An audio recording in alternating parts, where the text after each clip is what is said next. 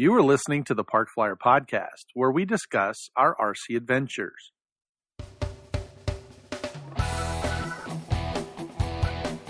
Welcome to the Park Flyer Podcast, where we discuss the ups and downs of the new RC Flyer. Join your hosts, Michael and Jay, as they take flight at the park. Now on with the show. Hello, everybody. Welcome to the Park Flyer Podcast. I'm Michael from Arizona, and with me always are my good friends, Jay from the hills of Texas. And AK Mike in Texas. And we are excited because we got a special guest on today. Far away. In the future. Yeah, so Tim, I know he's in the future. Tim let the cat out of the bag last time. Tim. I know, right? Darn him. He didn't know, but he asked us if he could let it out of the bag. But yes, tonight's episode, or this morning's episode, I guess, we have AJ from ZOHD and SonicModell. So he's standing by in the wings, so we'll get to him in just a second. But we have some really, really good news. We are going to try this out. And as a result, we hope that as a listener, you will participate. We're looking for some participation. But we kind of let it out of the bag last week as well in the form of we now have a valid phone number. A valid number? I was going to say a valid number. What's that mean, Well, man? you know what I mean. How about a hotline? We have a hotline to our listeners. Hotline. Yeah, that's good. First time on the radio or hotline. doing podcasts. Yeah, I have a valid number. Call me anytime. That's right, we do. All right. So, anyway, when you hear this podcast, copy this number down. Area code 830-444-4943. That is the Park Flyer Podcast hotline. It is brand new. If you have comments, suggestions, or you just want to yell at us about Escape versus ESC. I'm going to say escape. Maybe cause someone to call. Awesome. But please give us a call, 830-444-4943. Let us know what you're doing. Let us know how we are doing, or if you would like to hear about something. And then, maybe we can get back in touch with you and have you on the show. Hey, does that spell out Park Flyer Podcast? No. Unfortunately, I don't think it does. I worked hard at trying to find a number that I could get that had something we could, that would be, Park Flyer or something. And yeah, I just couldn't do it. Maybe if I might try a little harder on that, so we may change that number. But I like that number because I like it. 830 Texas 444-4943. That's true. So 444-4943. Yep. Yeah, 444. Kind of rolls off your tongue. Yeah, it kind of does. Okay. Well, we will post that number again on our Facebook listeners page, and we'll try to put it on our bottom of our email too as one of the headers. That's a great idea. But yeah, please give us a call. Let us know what you're doing. Give us some ideas of what you'd like to hear about. And I guess technically, as Jay said, it is our hotline. So one of the things I'd like to throw out there to the audience is I like the idea that they call in and maybe even we interview them, so that that's true. That the whole idea, really, from my perspective, would be that they call in and say what they want to talk about. Then we call them and have them join the podcast. I mean, that's what I think would be really great, and I'm hoping that listeners feel the same way. I hope so too. Well, we will see, because we just put it out there. Phones are ringing off the hook right now. Our switchboards are lighting up. That was me, Mike. I was calling. Oh yeah, sorry. You were calling. Yeah. All right, sorry. Well, I'm excited about our guest tonight. He is, or this morning, or whatever it is. I always say tonight because we usually record this at night, and then it comes out in the morning. But he is the marketing director for ZOHD and SonicModell. Been going back and forth for him with a little bit, but this is kind of exciting to have him on. Right. So let's get to it. Sounds good. All right. Well, our special guest tonight is Ari Garcia. We're going to call him AJ for the rest of the podcast. That's what he said his American friends call him. So he is the marketing director at SonicModell and ZOHD. Is that how you say it? ZOHD? ZOHD, yeah. Yeah, ZOHD. All right. Well, welcome to the podcast, AJ. Well, thank you very much, Michael. And Jay, Thank you for having me. I'm really happy to join you. This morning for me, this evening for you. This is true. Yeah. So you are physically located in China, right? I'm in the future. Yes. Yeah. So you were actually tomorrow. I'm in the future. Yes. I'm physically based in China because what I do is around here, so I kind of need to be around here. Sure. Yeah. No, we totally understand that. And this is during the kind of the viral shutdown. You're doing okay over there, and your family's doing well. It has been really complicated. I mean, exactly the same as in the rest of the world. Probably the thing that you can feel here is that not the media is the coverage of the media is not so transparent. Yeah, that makes maybe sense. is the word. So you have a feeling that it was lighter, the situation, but actually it's not, and actually it's not over at all. The thing is also that this started like earlier here, so we already went through all the lockdown and the craziness that's right now more or less the rest of the world is going.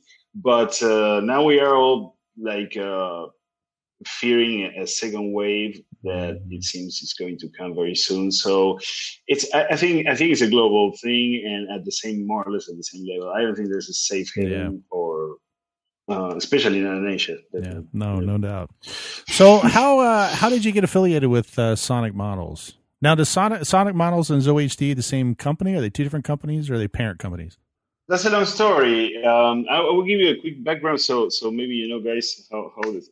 Actually, we don't talk much publicly, so this is a very good chance for us to let you know, only your audience, but many other people that maybe had some questions about how the company works and how it's made. I joined the company around like almost 3 years ago. The company was already running. There are many companies SonicModell style in China, without mentioning them, but most of the kids, or even some of the big brands, they are not Chinese, let's say. The products are made in companies that are based in China. So the big difference was that I have the chance to join the company. Back then, I used to have a YouTube channel. It wasn't super famous, but the content was pretty good. And through that YouTube channel, I got to meet the owner of the company, let's say. And from there on, we start working together some ideas. I'm a marketing guy for trade, let's say, and I've been doing cross cultural marketing and international marketing for other industries. I've been flying RC planes since I remember, since I got enough money to buy one. And so it was always it was always there, but I really never worked in the industry before, which gave me some kind of a fresh view regarding how to do marketing. They offered me to join them and to work initially in the marketing and social media for the West, especially that is where most of Chinese companies have the hardest time, to really convey the message to the Western world regarding their products, or we are doing it because it's a cultural barrier. It's a cultural barrier. So I was pretty interested to join them, and SonicModell and ZOHD are the same company, but it's two different brands with two different teams developing the products and etc. The only thing that is common is the marketing for both. I mean, the marketing team, even though if we use a different approach for each brand. And I was already in China with other projects, and I think kind of start separating the company from all the others because of the way not only we started doing the marketing back then and we keep doing it, but also for the way that we started developing the new products since I joined the company. Not because of me, but maybe I bring some kind of virus into them on how to change the way of thinking, and the way of thinking the markets, let's say. So, and the rest is history. Yeah. several models after, and yeah, we except for the current situation that the virus is really, I mean, hitting every single industry now, sure. all the hours. But except for that, we can say that we have done pretty good, yeah, lately. Well, I know that both of our guys have some of the models that you guys have. The Yeah, I can see Jay has something there in the bag. Yeah. Oh yeah, I have the ZOHD Orbit I have back there. I don't know if you can see it, but I'm pointing it's a little further over. Yeah. There we go. Yeah, it's a little further over that way. That way. Yeah, There man. we go. That way. Off of the camera, you can't see it, but I also have AR wing, a mini AR wing. So yeah, I'm a little familiar with your products, and I'm really enjoying them. Although I have to say, the one that I think is really special is the Orbit. Well, sometimes we don't realize, yeah, how much the products have been spread, you know, because we just a couple of minutes before we start talking, let's say live, we were talking with Michael regarding that FPV is kind of a niche, you know, it's not like the mainstream RC. It turned into kind of after, but to me, FPV is still like some very particular corner of the RC world, you know. Not I'm coming from the time that where we were flying 72 megahertz, you know. I mean that time. Right. So I'm way before all this hype of the FPV quads and racing quads and everything, right? Which to me is another tribe completely different from the RC pilot. The night and day between the two cultures, between guys who are racing drones and doing that kind of FPV work, and then, you know, like you said, guys who are just traditionally flying planes. Sure. I'm you know, you remember, guys, much better than me, that I'm coming from a time where building the thing was probably 90% of the fun, you know, and then probably 10% of the time you just spend it flying and crashing it and rebuilding again and so on. Right. So actually, I did get into multirotors initially when you need to build your own frame with wood, you know, and all that stuff, and use gyros there was no flight controllers or anything like that. And then when it got a little more like mainstream with DJI and all that stuff, I kind of left the multirotors aside. But I mean, I still use them, but not more as a tool and not as enjoyment, let's say. But it has nothing to enjoy actually to fly a Mavic, you know. But in my perspective, of course. So you were mentioning that you do. You said you flew quads. Was that something that you just kind of did, or have you always flown quads? I started at the very beginning of them, you know, like when you really have to flash your own ESCs, you know, because there weren't any special like multi-rotor designed ESCs, and we used like individual gyros, one for the yaw, one for the pitch and roll, one for each. Let's say you have 3 gyros, and it was impossible to fly. Actually, we were crashing more than flying, but it was incredibly good, you know, experience. The motors were not coordinating in any way. It was just just to try to keep it in the air. That was a challenge. Right. Yeah, that was a challenge. Well, they've come a long way since then. Well, it's been because I'm talking about maybe 2009 was that, or maybe 2008, 2009. So it's been more than 10 years, and well, now it's insane. I mean, the amount of tech and how fast the things have developed in that area, it's insane. Right. And you can have a tiny whoop with HD video today that can fly 20 kilometers, you know, and look you through the window, you know. That's insane. I still widely prefer to fly fixed wing planes, you know, fixed wing aircrafts. Yeah. I think it's that's where the at least my little heart lives, you know, in that area. Right. So the way that we got hooked up with AJ is that he actually posted on our Facebook listeners group. There was something going on, and somebody, one of our listeners, had posted an ad that you guys had put out on these new Lionpack pack batteries. Yes. And you kind of made mention that it was this new technology, or not really new technology, but it's just this new product that had come out on the market. And Yes. so one of our guys actually got into this conversation with you, and I picked up on it. And I'm like, hey, well, why don't we have AJ on and have him explain a little bit about the Lionpack? So this isn't new technology. It's just older technology that's been updated, is from what I understand. Exactly. Yeah. I will give you a little background regarding the batteries. Actually, we started, the company initially never got into any electronics, right? And well, one part of this reform that I got the company into is to start developing some electronics, because we do have the people with the knowledge and the experience to do it. It's just that before they didn't have the confidence to or how to plan an electronic product that is completely different than just a phone playing, right? Through that, we developed many things like the kits, and for example, for the neon, the orbit neon that Jay has there in the back, and then even a flight controller called Copilot, and then we got into the batteries, because these batteries, the cells that we're using there, called 18650, have been in the market for a long time. The problem with these batteries is to find a cell that is not going to explode in your face, let's say, or is going to perform. Yeah, that's always a good thing.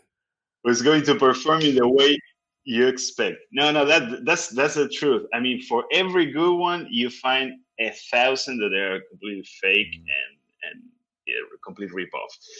Even to us, I mean, I don't know how many I bought and how many companies I got in touch with until we find the supplier that has something that is legit and that can really work.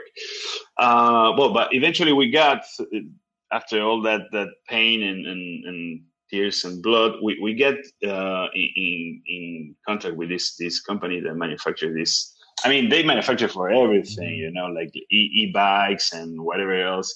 But it's very high.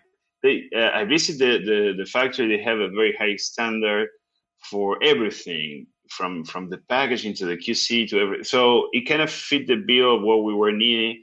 And then what we wanted to do, because except for some small companies around the world, there wasn't a company that was making these packs massively or widely available to the pilots. You need to buy the cells on your own, maybe Banggood or whatever else, and try to solder them, and if you're lucky enough and it doesn't, it didn't explode in the process, you will end up with a pack that is going to look terrible, but it's going to work, let's say.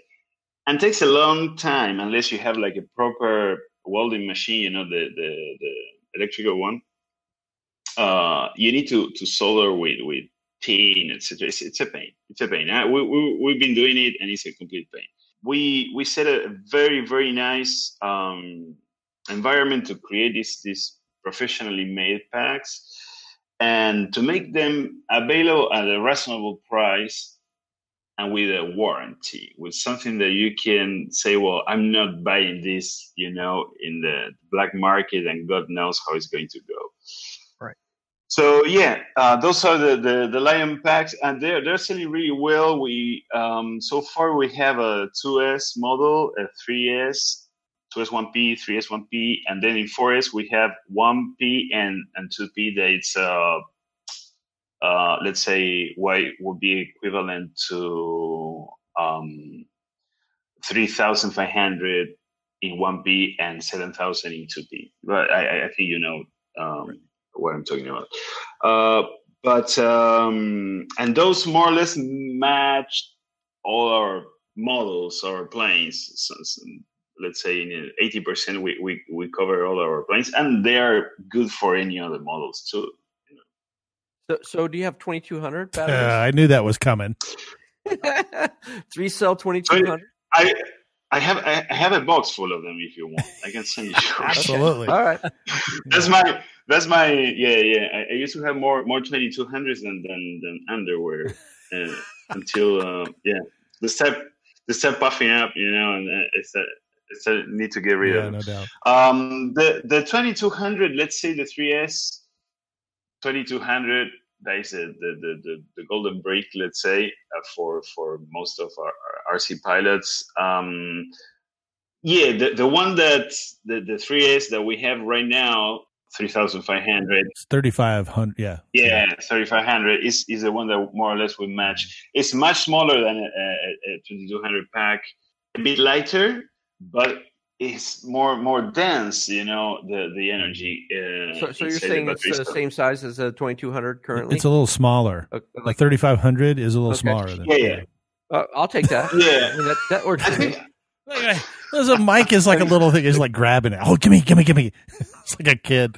I mean, yeah. No, we'll see you over. We'll see you over some guys. It's really about the power, right? And so if it's a 3-cell and it gets 3,500, then that's just more than what I need for what I would use the 2,200s for. Correct. So not only that, it saves me from possibly puffing it up on motors that would normally puff it up just because of the more amperage that's available. So that's correct. That would work if it's the same size. The challenge has been trying to get a 3,500. It would be too big or too heavy. And if it's lighter, definitely. Yeah, and if it's lighter and the same size or smaller, well then, I'm all for it. But then I go back and I'll go to, do you have a 3,500 in the 2,200 size? So how long can you fly with that 3,500? Well, that's the catch here is that these batteries are particularly good for our models because our models are not sport models. Like something that you're going to fly really, with high amperage. Right, like a 3D or a 6-cell model or something. Now, if you're thinking of an EDF or something like that, just forget it. These batteries are not for that because the discharge rate it's way lower than a LiPo, let's say. If you're flying, let's say, under 20 amps, anything that flies under 20 amps doesn't necessarily need to be an FPV plane. It could be any kind of plane. Like even we have some customers and friends that are flying like some warbirds that they have like slow kV motors, like 800 or 1,000 kV motors. For those that are pulling less than 20 amps, those are ideal. And now going into our particular planes, in something like the AR wing, you can get up to 70 or 80% more flying time for the same battery. So it's insane. Literally, we are most of the time getting bored before actually we need to land. Which I never thought I would say that, but yeah, it's like you used to squeeze until the last volt, of the battery because you're having such a volt that you don't want to land, etc. So, well, this is the other way around. It's like you just landed, man. Whatever. I'm sick of it. It never gets to the point that you have. Because electric fly was always the problem, right? Yeah, sure. The fight time. Right. It's like 5 minutes. It's not enough. With these batteries, if you're thinking in something that pull the right amps out of the system, these batteries are the way to go. Definitely. Yeah. So, did you make them specifically for the airplanes that you have in your line, or did you just did they put these together for just any? Like they, you mentioned something earlier about that they had never done batteries before. Now they jumped in. So did they jump in because of the aircraft line, or did they just decide, we should do this battery? The truth is that I think we mentioned that at some point on some of our Facebook posts. The truth is that we were using them personally. The company was using them all the time. We replaced most of our LiPos for a safety reason, for even a cost reason, So we were using it for about a year before we start. Will give us so much confidence in these packs because we were using them for a long time before we start kind of putting them out, for selling. I think it started all with thinking on our own planes, and those models were developed. For example, the first model that we I don't know if you can see. Yeah. I have there one you go. here. This is 4S 1P that it's 3500, right? So this was the first one because one of our let's say most popular planes is the Nano Talon, right? And this fits perfectly. Nano Talon, I can keep you in the air over an hour and a half if you manage to throttle, etc. Just you take one of these to the field and that's it, and then you go for your lunch. Holy smokes! No need for an hour and a half on that one battery. Yeah. It's insane. It's insane. Well, especially when you fly FPV. I mean, maybe Jay will know that you're not kind of racing. It's just you're cruising around and gliding a little bit and etc. But still, I mean, 1 hour and a half. That's cool. I need that kind of time to figure out how to do my FPV stuff. So, I'm flying around up there. Oh, that didn't work. We got to go around again. That didn't work. We got to go around again. But so that battery wouldn't really fit though in my mini Talon, right?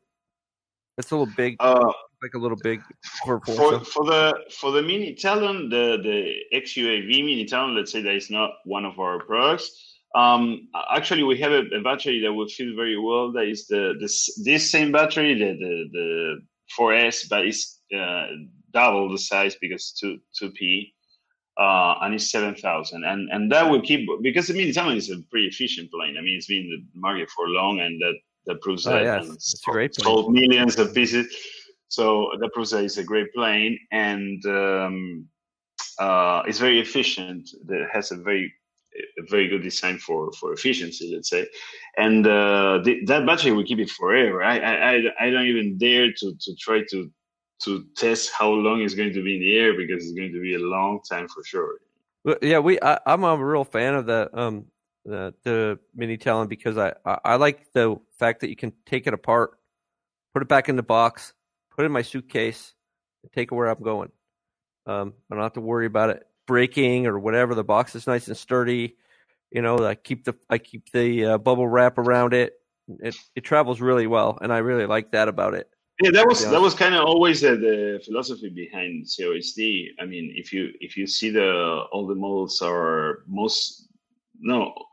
all of them are mostly aimed for being easy to transport. You can really literally, whether it's magnets or screws or whatever, you can take the wings apart and patches and everything, and you can. Almost every plane in the ZOHD line is a backpack plane, which that was the goal from the beginning. To have something that is portable. Nobody wants to be walking around with a 1.2 meter wingspan. Wait, what? I strap a 1. It's a 3 meter glider. Except you guys. No, I know you fly. I mean, you fly the real deal, guys. We're talking about toys here. No. It's funny you say that, because I don't own the ZOHD like these guys do, but I have literally flown both of their products. Sorry, I cannot speak anymore with you, Michael. So I will speak on the Well, but both of those guys were able to transport. They jumped on a plane and came up here to Arizona, where I'm at, and they both brought their Talons, and I was able to fly both. And I'm telling you, it's a really, really nice flying airplane. I did not, it was kind of small. It's a funny plane to fly. And once you get it kind of figured out, it's fun to fly. It's good fun. I mean, it's nice and slow. We brought it up to the, every year in Arizona, we have an Arizona Electric Festival, in February, and Jay or Mike they both brought theirs up. And we literally just cruised around the Electric Festival the whole time. It was very convenient and very fun for us. So I think and maybe, I don't know if you have for you and your audience, if they have time to check, we have not so long ago a new website which features all the products very, very clearly. It's ZOHD.net. Of course, your audience is not going to be able to see this, but. So we were talking about the Nano Talon. There is this guy. I don't know if you can see. Maybe it's too small, but as you can see, we since then that Nano Talon is kind of one of the first planes that the company launched. But now we have an updated version that is called Nano Talon Evo. That is in the bottom there, bottom right. But then we have some pretty good performers like the Talon GT Rebel that is on the left. in the bottom left, or in the top corner here on the right, the Dark XL. Those are mean FPV machines. They're not like so much of a cruiser, I mean, those are really has very powerful motors, and the design it's much more. Let me see if I can show you closer. But anyway, you can browse. Lately, I will leave you the link, so you can share also with your audience. So these planes are another generation. Let's say that's what we call it, Mark II, because has nothing to do with the original Dart and the original Mini Talon, the original Orbit that the ZOHD was known for at the beginning. So anyway, those planes are very interesting too to check if you're into FPV or just want a really good performing plane. Right, right. I think I realized I just let me get I called my plane a Mini Talon, but I think it's a Nano. Yeah, Nano Talon. Nano Yeah, Talon. you say a Mini Talon, but yeah, it's okay. I didn't want to correct you. That's actually a competition. Yeah. Oops. I mean, I've only ever had the ZOHD stuff, so I wouldn't even know what that looked like or even care about it at the moment. So there's so many talents in the market that even I know it's unless you're working for one of the companies, it's probably you're not going to know which one is what. But the truth is that our product is called Nano Talon. There you go. All right, and that's what I have. Then you have the Mini Talon is from XUAV. There is another company. Probably you're not going to find anyone that can even speak English to talk to, so it's okay. And no, really, to be completely honest, I mean, yeah. You will pop up the window, you see a guy there, eating rice. Definitely, no, it's completely true. Oh, I was going to say, when I was writing to you via email, when you said your name was RE, and I kind of went right, because I'm sitting there going, I knew a French guy with that name. And I'm like, yeah, this guy's a French guy. Okay, sure. But after a couple of messages, I'm like, wow, his English, he has a really solid, foundation on English. Maybe this guy, he's of course. Look, every year there's a big hobby expo in Beijing here in China, which is it's amazing. It's really good. I mean, you have all the big brands, like exhibiting with. And some of the brands, the big brands from abroad, you have eFlight, you have the Japanese ones like Hirobo or I don't know, whatever other brands out there, and it's really massive, it's really nice, and you can see in every booth, especially the Chinese companies. Of course, there's no Westerners working there because it's China, I mean, right? It's another place, so. I'm one of the few. Yeah, it's not something that I feel like something special. Some Chinese companies here that they don't have any Western, also they're doing really well and they're innovating like crazy and they have a killer marketing and they have a killer image and they're doing great products and of course there's a bunch like everything else that not, but. I wouldn't say that in that sense. I think Asia has grow a lot in learning how to market their products. I think that was a key before. They have the stuff, but it always looked like it didn't have that charm. But that maybe some companies like I don't know, Horizon, to say something, right, in the West, or I don't know if I can mention it, but anyway, or eFlight or whatever else. They have that charm, maybe for some people. But now that it's been changing since the last couple of years. You had companies like Emax. I don't know if you're familiar with it. I've actually had some of their servos. Yeah, that's a killer company, I mean, so many companies that they're based here in China. I mean, they have their offices in the US, etc. too, but they're mainly Chinese companies, let's say. But they have a very open-minded and very they share a lot of values, with the Western world in the sense. So GWS used to be a big company over there, and when they just started, I used to have a Tiger moth, yeah. Right, there you go. There you go. And so when they first started marketing, Jay and I were both test pilots for GWS. Wow. They had some killer models. I remember that. They did, yeah. I had a couple of them, like the P-38. That was awesome. I mean, it was a small plane, but that one right there. That's an EDF, and it's their A4. It's sitting up there. Yeah, I think, and the props. Mm-hmm. I mean, there was a time that you cannot get any decent products except those. Yeah, unfortunately, they just didn't keep up with the way the market was going. I think they had a lot of the same issues you were talking about. Is that the guy that we dealt with? He was in China, so we were emailing back and forth when email was dial-up network. And then we would, tell him that he said, "Oh, we have a new plane and would like to send it to you guys so that you can kind of test it and give us the feedback." But it wasn't, it took so long to get here and so long to get the information back that other companies, they just kind of jumped in there, and all of a sudden it was like, hey, all those products kind of came over. So now you were mentioning earlier about the aircraft. You said you had bigger airplanes. Do you have new lines that are coming out? Or are you just going to kind of stay with what you have? Or is there like this constant flow of new stuff? And we understand you don't have to give us any information that you can't disseminate out into the public. So no. I'll be happy to tell you the truth. We promise we'll edit out anything you say that might not be. Okay. We're not going to do that. We're not going to edit out anything. I will keep that in mind. Yeah.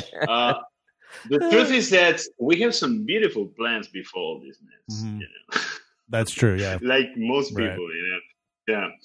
So it's like, I mean, we were toasting this new year, saying, "Man, 2020 is going to be killer." Yeah, and it was. Yeah. In a very different sense of the word. So we did have some plans. Actually, right now we're kind of in survival mode, trying to see how the things are going to play out. Because one of the things that is affecting the most is how the people is moving and how they can gather together, and fly, etc., etc. Nobody's really able, unless you live in the middle of nowhere, to go out and go to clubs and fly, etc., etc. So in some places, it's being reinforced really heavily. The thing that you can go from your house. So it's kind of killing the whole picture for this year. Even though we do have some new planes coming, hopefully we are going to be able to announce them at some point during this year. We're something that we're missing that we don't have in our lineup. It's something more like a glider style, something that can glide a little better or slope or but FPV at the same time, So we are betting actually to a smaller toy, but smaller in the lighter way of the meaning, to lighter planes and less, how to say, that looks less threatening somehow, because besides the virus, we have all this situation with the FPV rules around the world and the attack of some governments to the RC community because they don't understand exactly what we're doing and how we do it and how dangerous it is, etc. So we need to go to a corner with our products where they can cause the less possible damage in case you crash. Actually, our planes, first being mostly of them EPP, and second, most of them are lightweight. They're not going to kill anybody. We know that. But some people is feeling, that they need something that can really take to their local park, but has some performance, not just like a little toy there. Right. And that's why you came out with the Dart 250 line, right?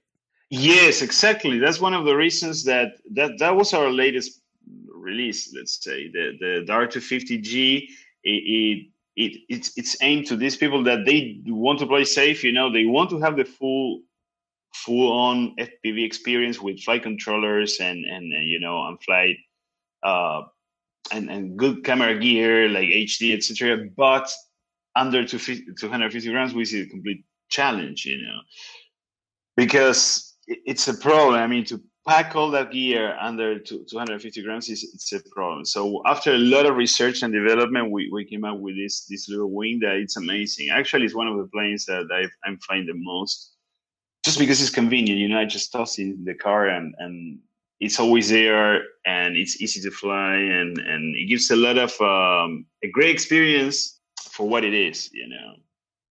Most people today are flying like illegal immigrants, like really worried that some. No, it's the truth. You can see their faces. They are completely paranoid, looking over their shoulders if someone is going to show up and tell them something. Which is understandable. So Mike calls that bandit flying, like a pirate flying. It's a bandit. Yeah, like a bandit. Oh yeah. So he calls it bandit flying because everybody runs out and they're just kind of secretive in the park and they're hiding behind a tree, out there flying, and then they grab their stuff, jump in the car, and go somewhere else. So Jay and I have done that as well. We've terrorized a few towns bandit flying. But we understand that. Yeah, it happens to me. We have parks here in Arizona that are actually designated for flying, and guys will fly FPV, the mini Talon or the Nano Talons. We've actually flown in those parks. But they're set up for people to come out and actually fly. So we have that going for us. Oh, but that's fantastic, and that's why America is so great, because you have those places. But to be fairly honest, most countries don't they don't have the luxury. I mean, they need to literally sneak out, like a criminal, and try to fly their pack and then run fast before the authorities arrive. No doubt. So yeah. Well, what other product? I mean, we've talked about the batteries. We've talked about some of your airplanes. Are there other products that you guys carry or that we should be interested in that we can pass along? Yes, we're working in our second flight controller. It's a unit that the first one that we launched was called Copilot and Copilot Lite. And it's basically a unit that could be very interesting for your audience because it has nothing to do with FPV, actually. I mean, it has something if you want, but it could be used on absolutely any plane. It gives you the possibility of have return to home with GPS on any plane. Especially, this was actually thought and meant to be used on planes like scale planes or warbirds, etc. You don't want any crap on your model, right? You want to keep it pristine and neat and beautiful on the plane. You don't want cables going on and stuff sticking out of the model. So this is a very small unit with very, very small. It weighs less than 21 grams. That for most of the models that you own, guys, will be like nothing. The plane will never notice that has that. It's 21 grams and will give you, in case you want, a flick of a switch, you have a 3-position switch. You can keep it manual and you will never know that the thing is there. Then you have a second position where it gives you some 6-axis stabilization. So in case you're freaking out or something's going on with the plane, it can assist you to land it or to have maybe you're teaching someone to fly and you don't trust them too much, to crash your plane. You can turn that on and the plane will level itself. Every time they let go the sticks, the plane will go completely straight. And the third position. So Mike should probably put that in his L39 and let me land it. Yeah, no doubt. It's a very good aid. And the third position, it gives you a return to home. So wherever the plane is, whether if it lost signal or you action this switch on your own, the plane will turn around, come back to you, and start circling over your head at around 70, 80 meters over your head in a 40 or 50 meters radius circle. And that's one of the features that to me are the most important. I used to have a couple even expensive EDF here, like F-35, and from, how is this company called? Well, it doesn't matter. And those are very expensive. And it's something that you don't really want to trash that easy, So having that unit on the plane, it gives me, it's an insurance, And not only for that, maybe you have a call in the middle of the field, and it's a very important call. You need to take it. You're not going to rush and try to land the plane, in a way that maybe you crash it or something. You just flick return to home. You take the call, and the plane is going to stay there. That's amazing. No, I just take the call anyway. I don't really care about that. Getting my plane back. I just take the call, let it fly away. It's okay. So that's one of our and it's fairly cheap. We're talking about around $50 for this complete unit, which is a nonsense. I mean, we have customers that have bought one for one of each of their planes, and some of them have more than 25 planes, and they just put in, and it's something that you have there. It's completely transparent to your current system. It's not going to affect the range or the performance of your plane at any point, and it's compatible with any V-tail, T-tail, EDF, whatever you want. I mean, except for multi-rotors, whatever thing that flies and has some kind of yaw, pitch and roll, this will do.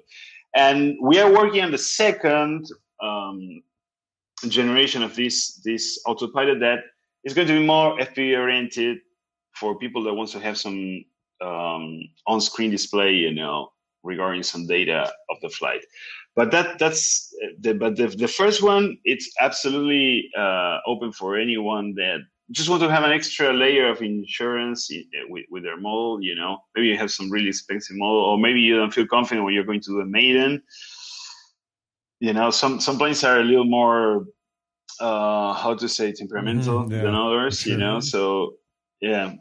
So you want to say, just in case I will have this thing for the maiden, I may not need it, but if I need it, I just flick the switch, and so it would be better than not having it. Sure. Sounds cool. It sounds like a cool thing. We know that you set some time aside for us, and we're kind of coming up on that time, so we don't want to capture your whole day, and would like to kind of wrap it up for you, but. No, it's been really fast. I'm surprised how fast it went. I mean, that was good. Yeah. I know it goes by really fast. I have to keep watch on the time. All right. So if they wanted to buy some of the airplanes or the Lionpacks, they can go to ZOHD.net. Yeah, we have a shop there. Yeah. Okay. And the other website is SonicModell, right? Yeah. Okay. I want to take a chance to give a shout out to our partners in US, Raymer RC and Get FPV in Florida. Those are. We have other shops that they are also, available to get our products. But these two are the main places. If you want to get some COHD stuff or SonicModell stuff, those are the places to go. Okay, perfect. But you can totally get in touch with us. We are very active on social media, and we'll point you in the right direction where to get our products, where depending on where you live, which part of the world. Yeah. Well, we do have a worldwide audience, so wherever you are in the world, check out those two websites. AJ has been a great guest to have on for our podcast. Sure we'll has. definitely have to send you a link for where the podcast is. If you guys want to be able to use it on your site, you can do that too. It's up to you how you disrupt that. Of course, we will repost it. Yeah, perfect. Yeah. Well, I appreciate so much having me. Yeah, not a problem. Thank you very much, guys. You're very kind and lovely people. Thanks. Well, it's been really great having AJ on, and we really appreciate the time that you have spent with us. So we will definitely look forward to, flying those products some more and giving a report. So if you are out there and you haven't had a chance to look at these Lionpack batteries, go to ZOHD.net and give AJ a try. I've always liked that dart. I think that I like the way that wing sweeps forward like that. I've been wanting to try it, and maybe I'll do that this year sometime. Yeah, I think Tim, we had him on last week, and I think he has a dart. I think he has a first generation dart. So first gen dart. The nice part is that with the Mini Talon or the Nano Talon, excuse me. And let's not give the bad guys the wrong guys. Right. We don't want to tell them to go to the competition. No, for the Nano Talon and I thought and the Dart, they have Generation 2, so they got rid of a couple of quirks that were in that line. For the Nano Talon, like Mike, AK Mike, I gave you I printed you out a straight wing set. So it takes that little bit of dehedral out of the wing. And they went ahead and they took that dehedral out, and the plane flies a lot better with it out. So and it does, because I'd flown mine with that 3D printed parts, I should say, and it works great. I mean, it flies fantastic. So yeah. Well, unfortunately, our hour is up. Yet again. Wow. It goes by really fast. You know, I love having guests on, but man, you get rolling to talking to those guys, and I feel bad cutting them off. But I'm like, hey, man, our hour's gone. Even AJ was like, holy smokes, look how fast this went. Well, hey, we might have to put this down in the record books, because this is our furthest interview. Yeah, that's true. Yeah, he is, not only is he in the future, right? But Space-time he's continuum. a little bit ahead of us. He's talking to us from tomorrow. Yeah, that's right. Weird. Yeah, this is the farthest one we've ever had. So I will tell you that if you are in Hong Kong or Germany or wherever it is, and you have an interest of being on a podcast, promote your product, go ahead and email us at theparkflyerpodcast@gmail.com, or join our Facebook listeners group, which is the Park Flyer Podcast listeners. And that's where we actually got AJ to begin with. We started that conversation there. So it's been good having him on our podcast. Well, we'll definitely have to have him on again, because I felt cheated, because my link to him was kind of delayed, more delayed than you two guys. Yeah, it was a delay. Yeah, it was tough. I could hear you talking, and then he would get it like tomorrow. So. Exactly. Oh, my God. Well, you know, we're going to leave it there, I guess. But from Michael here in Arizona. Jay from the hills of Texas. And AK Mike in Texas. We'll see you in 2 weeks. Let's fly. You have been listening to the Park Flyer Podcast. Thank you for joining us, and we look forward to your next visit. Please give our show a star rating and review, and feel free to email us your questions, topics, or suggestions to parkflyerpodcast@gmail.com.